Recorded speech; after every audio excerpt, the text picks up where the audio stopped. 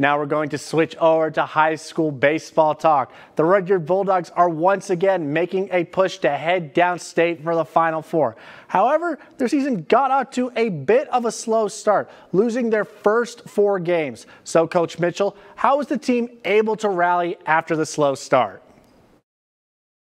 Just with the experience that they've had in other sports, the success they've had, they're able to adapt to it, and they just, they're an even keel, just go with the flow type of group. They don't get too high, they don't get too low. I was just joking around with somebody yesterday about how, was it last season when they made it to the Final Four for basketball? We were in the locker room after the game, and they were all just stone cold quiet.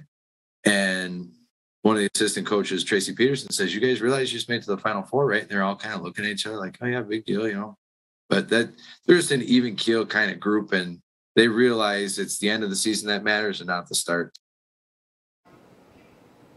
Well, you have certainly churned the season around, winning 8 games in a row. What about this team makes it special and stands out amongst the great history of Rudyard baseball? A few years ago, they started calling themselves the Rats.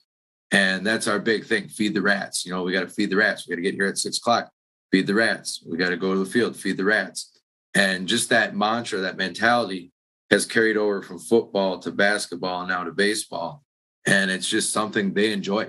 I mean, it's not something you have to force them to do. So, Coach, what do you think gives this team an edge to make it downstate for a chance to bring another baseball title back home to Rudyard? We're around each other year round. Like when we lift before practice, like I'm with them in football season, lifting with them. I'm with them during basketball season, lifting with them. I'm on the road with them. Like, we're just one team, and when the next season starts, they just change jerseys and keep going. Thank you for watching ABC 10 News on YouTube. For the latest Upper Peninsula news, weather, and sports, be sure to subscribe to our channel and like us on our Facebook page.